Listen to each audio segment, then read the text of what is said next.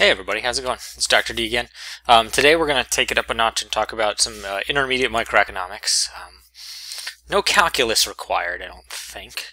I've been trying to steer clear of calc for my current class. At my school we don't require business calc right now. So, in any case, it's still some pretty advanced stuff for undergrads.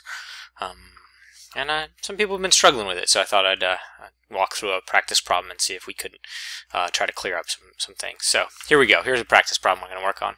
Steve's Beef and Bean Burritos is a small company that produces artisanal microwavable frozen beef and bean burritos using a combination of labor hours, L, and capital services, K. Their production in burritos per hour is given by pretty simple Cobb-Douglas production function. Q as a function of L and K is equal to 3LK.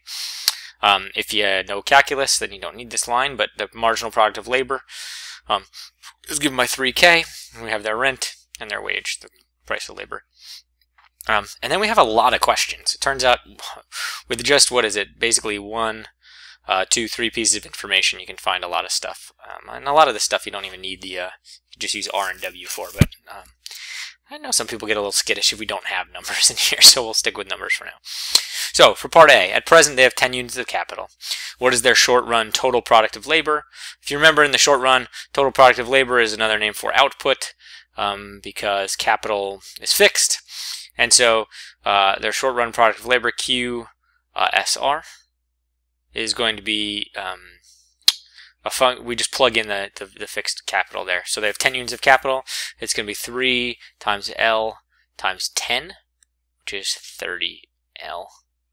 And so that's their short run output, total product of labor. Okay, so part B, they want to know what the short run marginal product of labor is. Again, you can do this with calculus, but if calculus is not your strong suit, then we can just plug it in the marginal product of labor function. We have the marginal product of labor function here. Let me pick another color. MPL equals 3 times K. So marginal product of labor in the short run, it's going to be 3 times K, which is 3 times 10, or 30. And it's just this number as well. If you know, it's very simple calc if you take the derivative of output with respect to labor. Cool. Short run marginal product of labor then is 30.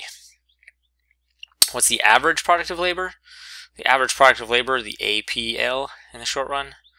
Well, the average product of labor is going to be the output quantity, again in the short run now, per unit of labor, so divided by L. So here we have 30L divided by L equal to 30. And so we have a marginal product equal to our average product in the short run here for this particular set of functions.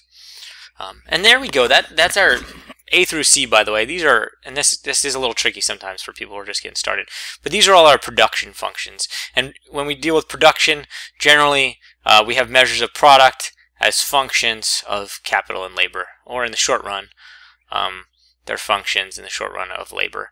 And so we're going to be playing with other variables for the rest of these. We're going to be looking at costs, and these are going to be functions of quantity, just so you know when to stop. Because we're going to do a lot of substituting in quantity, output for labor, labor for output, because we have, in particular, this relationship here. But once we have A, B, and C, all the rest of these are we're going to be dealing with functions of output. So there we go. So part D, what is their fixed cost? Well, fixed cost is equal to rent times capital. And it's fixed because at this point it doesn't matter how much we make. Capital is fixed in the short run. Our rent is 50 cents. And the number of units of capital is 10. And so our fixed cost equals, that should be times 10. And so 5 is our fixed cost in the short run. Okay. Now, as we produce more, our fixed cost will stay the same, but our average fixed cost, our fixed cost per unit of output, will change. So for part E, what is their average fixed cost function? I'm going to move over here to try to start using up a little bit more space. Average fixed cost. Whenever you see an average cost, you're going to take that cost and just divide it by quantity. So fixed cost divided by quantity, which is going to be 5 divided by Q. Now, I know some people have an inclination to put it in terms of labor, but with cost, that's why I made this note here. We want cost in terms of quantity, meaning once we get a function that just has q on the right-hand side, then we're done. We don't want to keep marching along and doing more manipulations, right? Because it's not, we don't have a quantity yet. So average fixed cost is a function of quantity.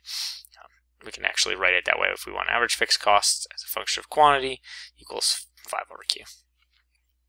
So that's D and E done. What is the labor required to produce a given quantity? Well, we have a one-to-one relationship in the short run between quantity produced and labor. What we had here was q in the short run as a function of L equals 30L. If that is the case, well, we can use algebra, right? So if q equals 30L, we can use algebra to solve for L. Divide both sides by 30, and we get L as a function of q equals q over 30. And so now, whenever we want to know how much labor we're going to need, which we're going to want to know in a second, we just take the output we want and divide by 30. All right, now we're going to need that like literally right now. What is their variable cost function? Well, much like fixed cost was the cost of labor, the price of capital times capital, our variable cost is going to be the price of labor, called the wage, times labor. Set up here the wage is $10, and so this is going to be 10 times L, but we want variable cost as a function of quantity. So variable cost as a function of quantity is going to be 10 times L as a function of q. We'll plug in that function. 10 times q over 30 equals q over 3. That's going to be our variable cost. So now we have our variable cost as q over 3. What do we need now? For part H. Part H. So we're going right from the production function using prices and inputs and all that stuff all the way through variable cost and fixed cost. Now we can get total costs. H.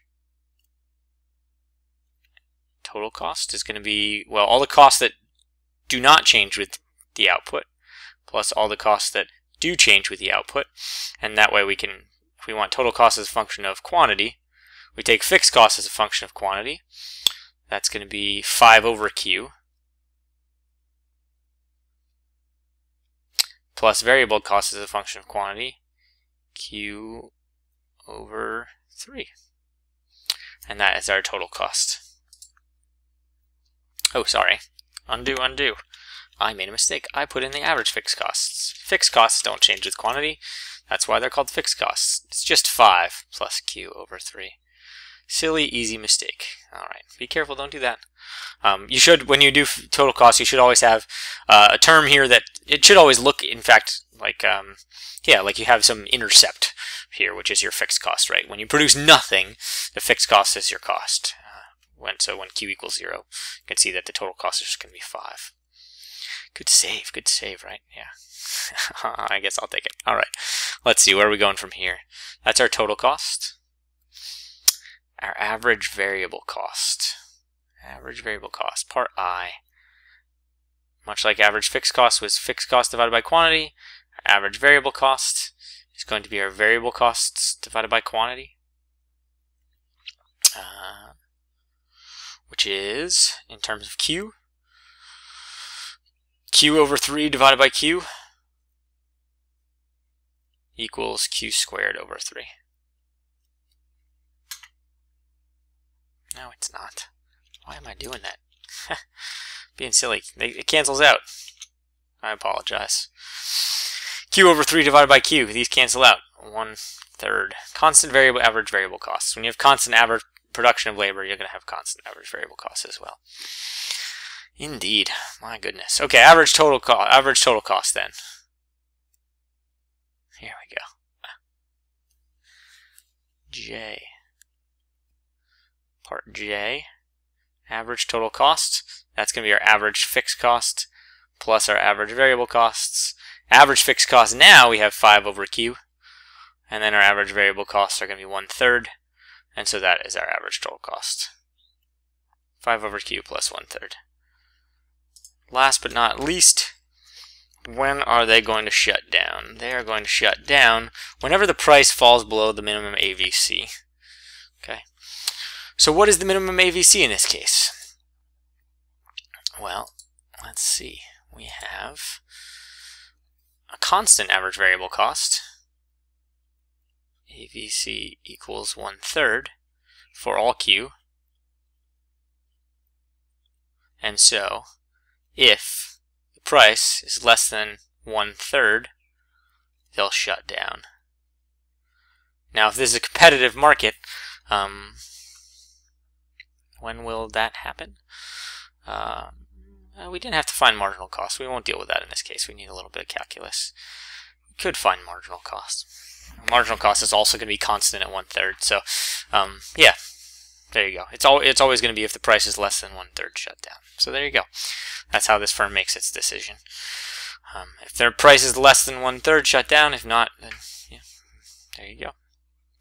Make some stuff. So that's how we find all of these things. All we need, again, just to refresh, is a production function, rent, and wage. And then if we don't want to use calculus, it helps to have the marginal product of labor as well. There you go. Thank you guys so much. I hope you're well. If you have any questions, feel free to post them and I'll answer what I can. Dr. D out.